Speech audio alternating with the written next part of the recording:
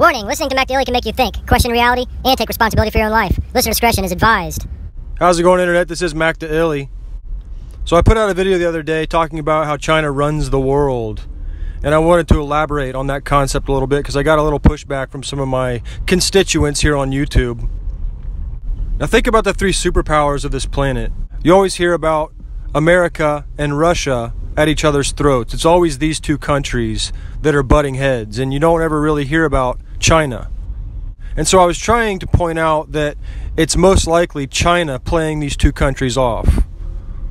They have wormed their way into the government of America, and they've wormed their way into the government of Russia. They own the various politicians in these two governments.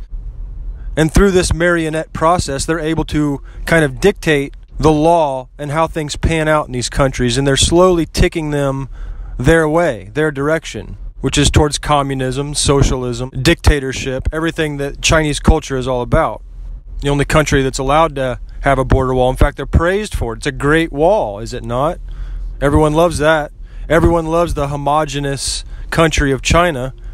Everyone looks alike. No one misbehaves. Everyone dresses alike. Everyone participates. As I pointed out in my last video, China has the oldest lawyers on the planet. That's the lawyer world order. That's where it's based out of. And so perhaps there really is a coup between the United States and Russia to take over China. These two countries are fairly similar. The USSR and America aren't that different. I don't know about Russia because I'm not from there, but a lot of shit's owned by Chinese around here, and I'm in Ohio, so I can only imagine nationwide. They own a lot of shit.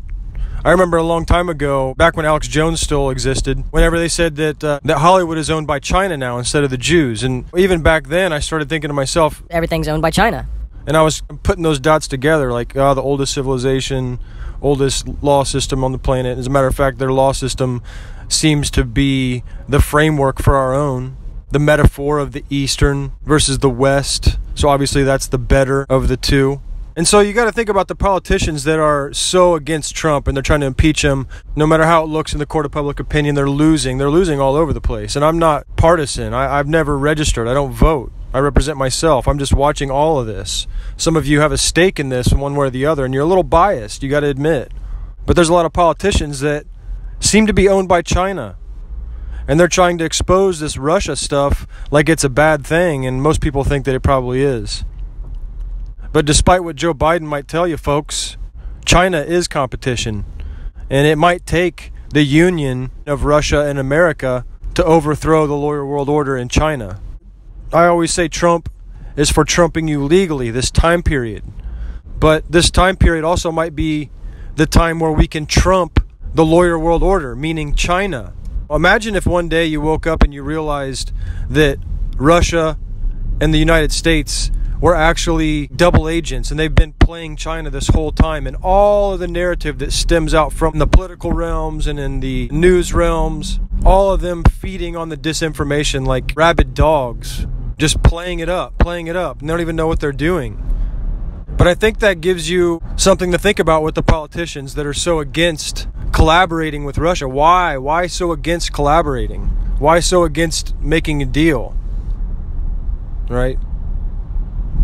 Now you see with Lebron James and the NBA and all these other big corporations, Facebook, Google, whatever, all this shit, they're all into China. I mean, the iPhone that you have in your pocket was made in China. The Nikes you got on your feet are made in China. Most of the name brand clothes you're wearing is made in China. Most of the shit you have is probably made in China. So, obviously this government is pushing China on you far more than Russia. Why is that? Oh, I didn't realize that the people in this government were so spot on at representing your every whim. I mean, my God, it looks like they've given you exactly what you want, everything you want, and it's all made by China. Oh, imagine that. Nothing by Russia, though. If it's Russia, it's bad. It's headline news if it's Russia. We're going to impeach a president if it's Russia. What's the point of this video? I'm just trying to elaborate on some concepts. That's all, people. I'm stuck in bumper-to-bumper traffic. Tried to leave work a little early. I was in overtime.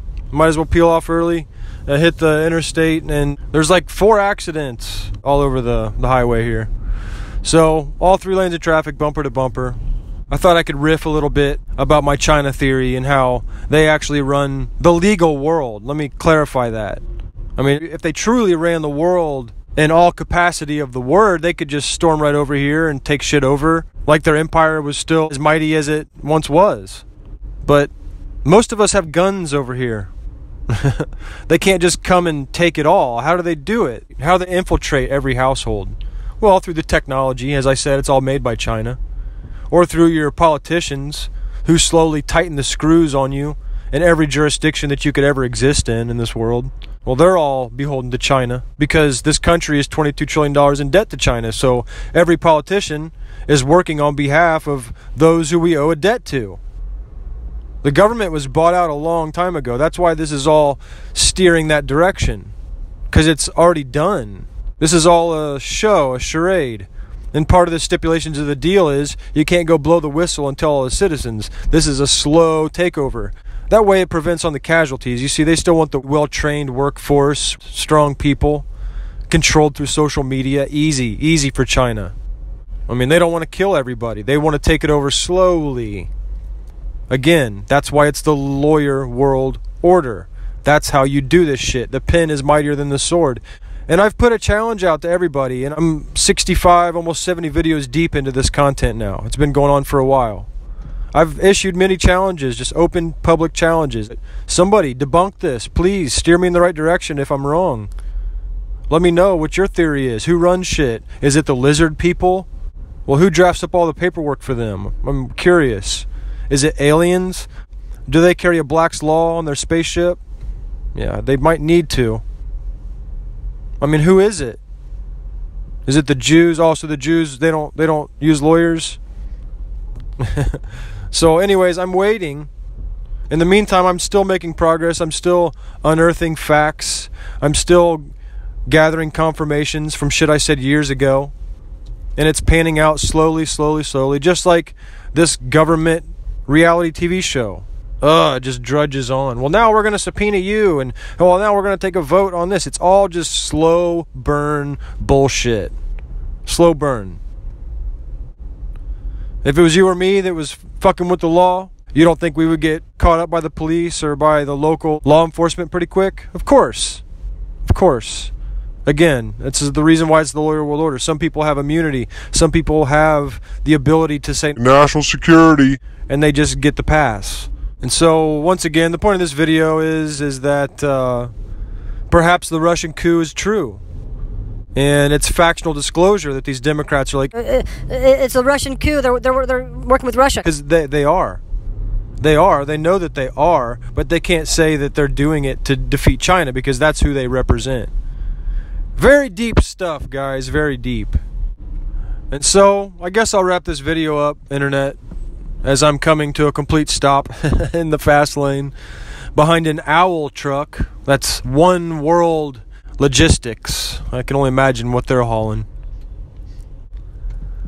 But I'm going to leave it there for today. Just some China world order concepts I wanted to throw out.